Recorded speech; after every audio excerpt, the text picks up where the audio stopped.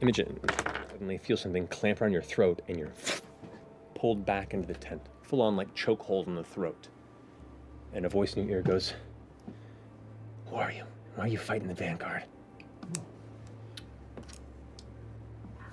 Wait, did I recognize that voice? Did I recognize the voice? No, you don't recognize the voice at all. Are we friends or enemies?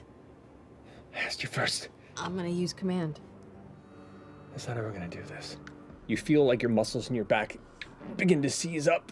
And then you kind of push through it. The voice goes, "Shit." God damn it, if we're fighting the same thing, let us talk to each other face to face. Spins you around, kind of grabbing the edge of the cloak, and immediately like holds a fist and like right up under your chin, and just here like the dark shadow says, "Any sudden moves, break your neck. You hear me?"